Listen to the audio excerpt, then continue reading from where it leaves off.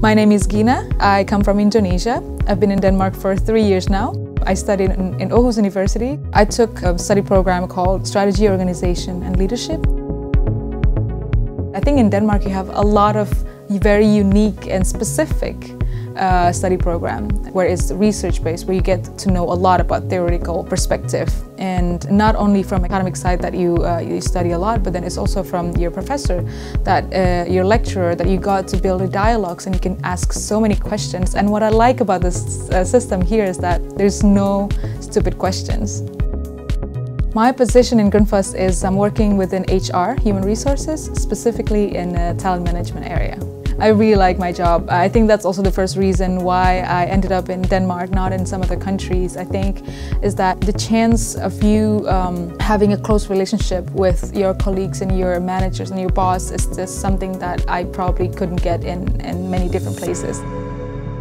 In order for you to survive in Denmark, you have to be able to bike, and that's my first learning experience in Denmark, where I learned how to bike. And a lot of my Danish friends during my study, they actually helped me a lot to go through the biking society and the biking life, and I find it very, very interesting, but now I really like it. One of my favorite places is Tivoli, especially during Christmas time. The lights are on and you can play basically anything that your childhood dream was. There are 3 words that I think characterize Aarhus the most for me personally. Is smile, small and big. The reason is that I think the first time I noticed that people in Aarhus smile a lot, and then I noticed that it's called Smile City. I think it's the way people saying hello to you, and then it's also easy to say hi to strangers, I think, personally. And I feel like it's very nice for you as a foreigner to be here, that people are so welcoming. Small and big, because Aarhus is a small city, but you can find anything, almost everything in here. When people ask me why do I come to Denmark, I would say why not.